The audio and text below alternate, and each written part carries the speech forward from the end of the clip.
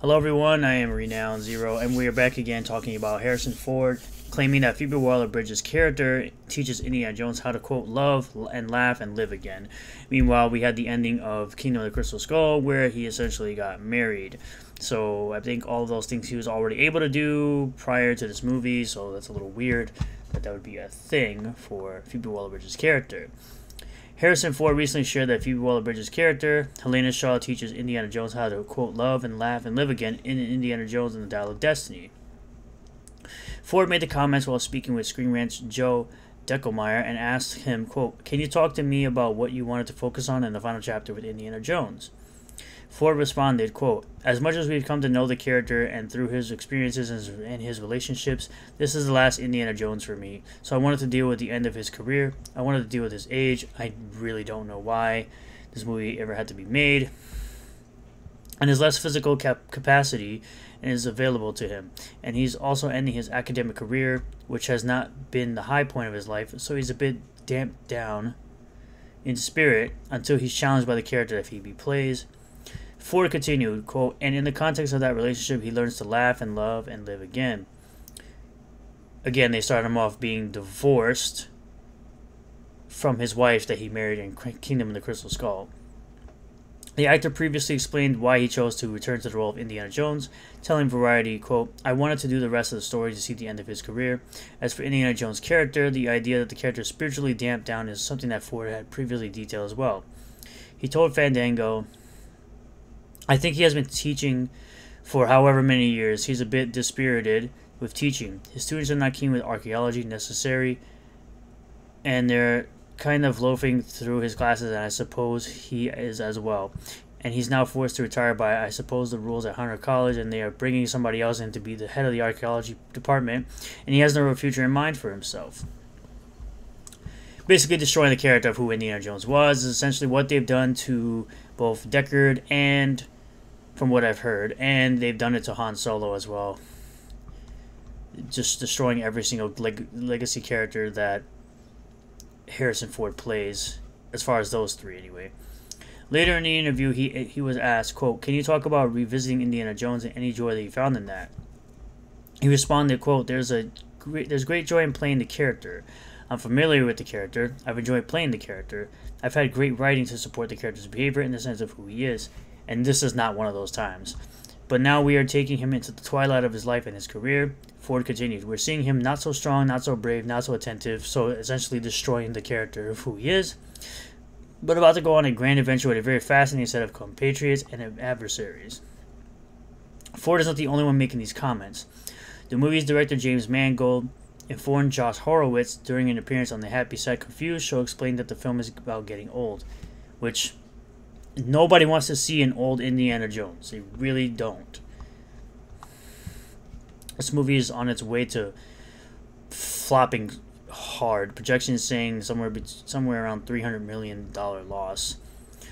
He said, so what occurred to me very strongly was a kind of a bracing dose of honesty that I just tried to see if I unloaded this on everybody, if they'd all just run for the hills or stay with me. Mangold continued, and what that was just that the strong feeling that this needed to be a movie about getting old and that my star is pushing 80, at that point pushing now firmly in the grasp of it. And there's no way around it. You can't make one of those pictures with a guy pretending he's 45 but in his late 60s. There's no fudgy room. He's an old guy. He continued, quote, and that doesn't mean you make the movie about, oh, my back aches. It means you make the movie about someone in the final chapter of their lives who is reckoning with all that's happened and what is left to happen. And to me, the second I could envision that, the second it could become a more honest film, which I feel these films have really been about their core entertainment, but they were always about something, and so what I presented them was the idea that the movie would be about time. Something that hasn't been done in plenty of movies nowadays. This idea of time travel, which, whatever. He elaborated, and that therefore, because I'm a kind of a brainiac academic about movies, and every Indiana Jones movie, the relic isn't just a relic. The relic embodies a kind of question or mythicism or magic that relates to the theme of the whole picture, and that a movie about fatherhood ends up getting the blessing of one of the Knights of the Round Table. A movie about a kind of Aspergery professor who hides in books ends up being about him having to confront the power of God inside a golden box. Each movie, the relic is not just valuable or important or magical, but that the magic itself and the kind of magic it possesses ends up relating to the actual theme of that picture. So I confronted all of them with this kind of slew of ideas, and to my great surprise, none of them ran away, and they all seemed to smile and get excited. And this comes shortly after, of course, Indiana Jones saying punching the titular hero was glorious because it was so funny. Yeah, because punching an 80-year-old man is definitely funny to ugly women that look like horses.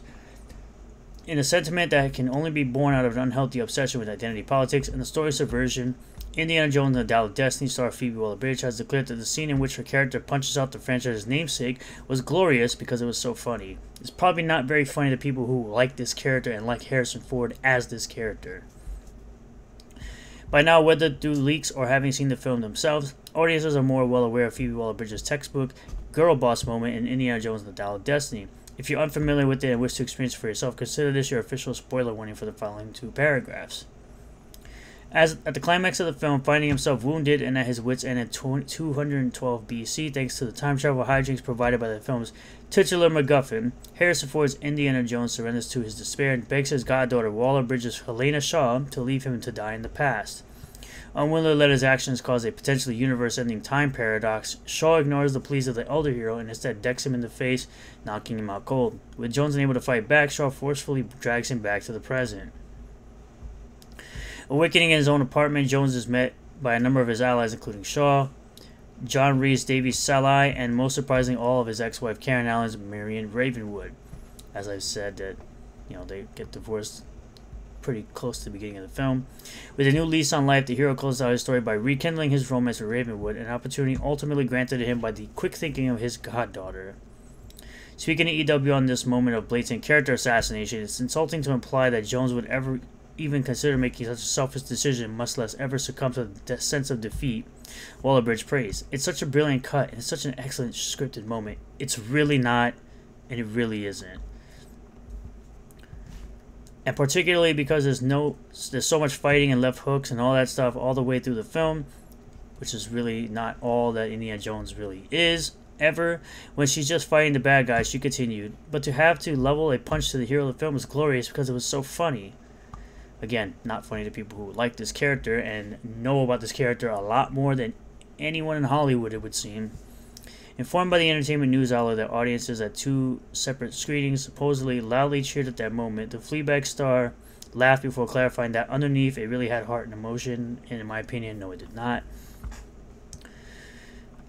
Because Indiana Jones was never that type of character to just give up and waste away. He's never been that type of character.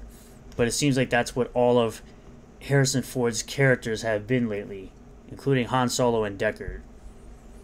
And that's really a testament to Jim, Mangold, director, and the Butterworths for writing a moment like that, she explained. I hope the audience understands why she does it. The audience won't ever understand why you're in anything meaningful like James Bond or even Indiana Jones.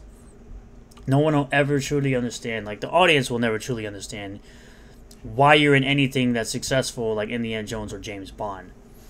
Because you disrespected James Bond by, spoilers, killing him off in the last James Bond film, which I've never seen a James Bond film where he dies or gets anywhere near emotional he does in the last one, that last one. And you decide to punch the title character of Indiana Jones in the face because you thought it was funny.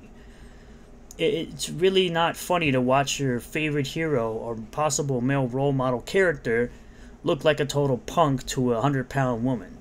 No one cares about that. So you essentially added this in just to kind of make him the butt of the joke, essentially, is what you did. And no one likes that, and that's why your movie is on the verge of flopping on yet another Lucasfilm flop. And you don't really care. I can tell you really don't care about this character like the audience does. So, you go ahead, show your terrible film, and prepare to lose loads of money on it. Thank you all for checking out this video. I really do appreciate all the new subscribers, returning subscribers, new viewers, returning viewers. If you do like this video, hit that like button, comment below what you feel about all this, subscribe for more content, hit the bell for notifications, set the bell to all, that way you get notifications anytime I post a new video, and I'll see you all on the next one. Peace.